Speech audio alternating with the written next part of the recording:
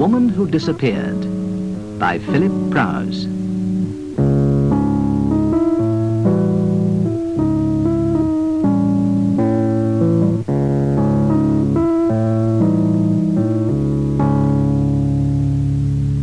My name's Samuel, Lenny Samuel.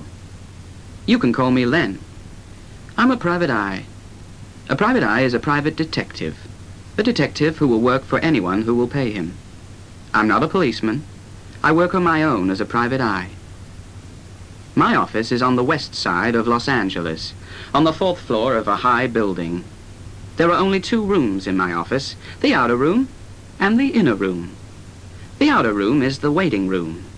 There are 4 chairs in the waiting room, although there are never 4 people waiting to see me. In fact, there is usually no one at all waiting to see me. In the inner room, there's a cheap wooden desk. There's a big wooden chair for me to sit on, and on the opposite side of the desk, there's a low metal chair for my visitors. The rest of the furniture in my office consists of a large, empty metal cupboard and a low bed in one corner. When there is a lot of work, I sometimes sleep in the office. The notice outside my door says, L. Samuel, Private Detective. That's me. I'm quite tall, nearly 2 meters, and I weigh 80 kilos. A lot of men say that I'm ugly, but women seem to find me attractive. I've got brown eyes, brown hair, and very nice teeth. I had a good nose, too, until someone broke it in a fight last year. Recently, I haven't been very busy. In fact, I've had very little to do. However, I did have some work last month.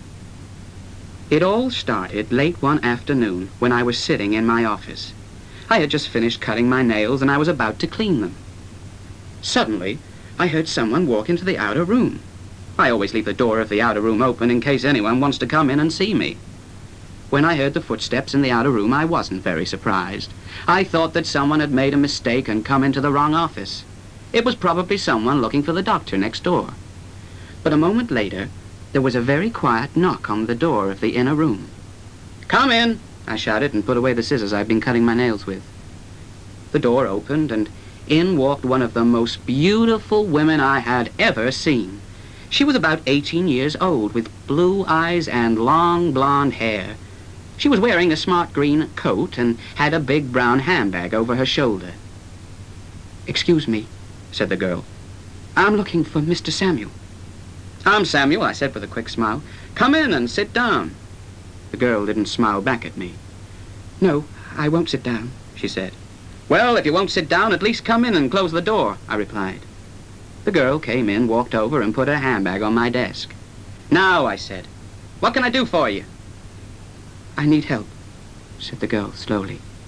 "But I don't know if you will be able to help me. Are you a real private detective?" "Of course I am," I replied angrily. "Didn't you see the notice on the office door? It says L. Samuel, Private Detective. I'm Samuel. I'm a private eye." "All right, Mr. Samuel," the girl said coldly. "There's no need to get angry. I have a little job for you." "Right," I said quickly. "What do you want me to do?" "It's very simple, really," the girl replied. "I want you to find my sister. She has disappeared."